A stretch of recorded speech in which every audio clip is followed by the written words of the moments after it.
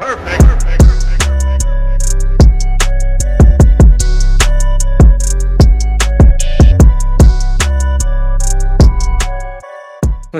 What's going on, beautiful people? Welcome and welcome back to my channel. Today's video is gonna be like really short. It's gonna be like a tutorial hack type of video because the other night I had posted a picture of my cereal box and it looks like this, right?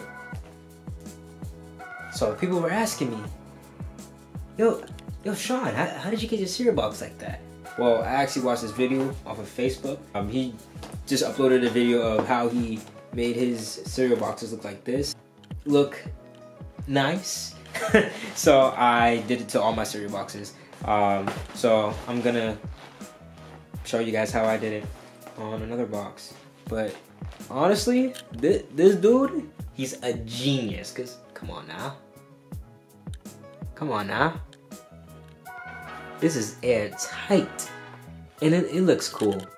Alright, so now I'm gonna show you with this box, just cause there's nothing in it, but like, it's just an easy reference for me to use. Again, you got the box like this, fold these little flappers in, get the back one in. I just prefer to use the back one because, you know, it's the back one. So you have all three of those flaps in. You're gonna indent the sides, making a cute angle for both little sections right there. And do it on both sides. So I like to squeeze these down a little bit, kind of smoothing it out. So it's like that. And the same thing with the other side. Maybe indent this a little bit further down. But it's gonna depend on how much cereal that you have in there. So anyways, it's gonna look like this. Boom. Then you take the main flap and stuff it in this back flap where it has the back flap. Taking this front flap, stuffing it in the back flap. The back corner. And then, just like a envelope, little mail, seal that up, and boom, boom. This looks clean, don't it? This looks clean. Crisp, Rice Crisp. It's crispy, like this Rice Krispie box right here. Again, the Lucky Charms was a little unlucky because it's a little banged up a little bit, but boom. Come on now. As a matter of fact, it looks like I can do that with these other boxes too. Not even just cereal. This man is the GOAT. He knew what he was doing.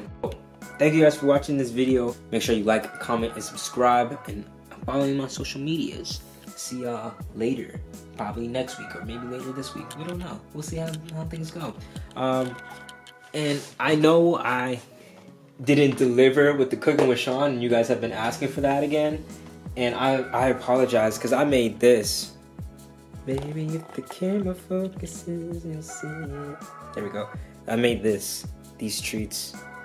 Oh, they're so good. They're so good.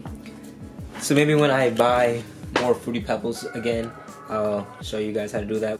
And so yeah, I'll do that for you guys next time. I hope you guys like this video. If you guys want, maybe I could provide you guys with more hacks. But yeah, again, I mean, I don't know if it's quarantine that got me feeling some type of way about this box, but it looks so dope.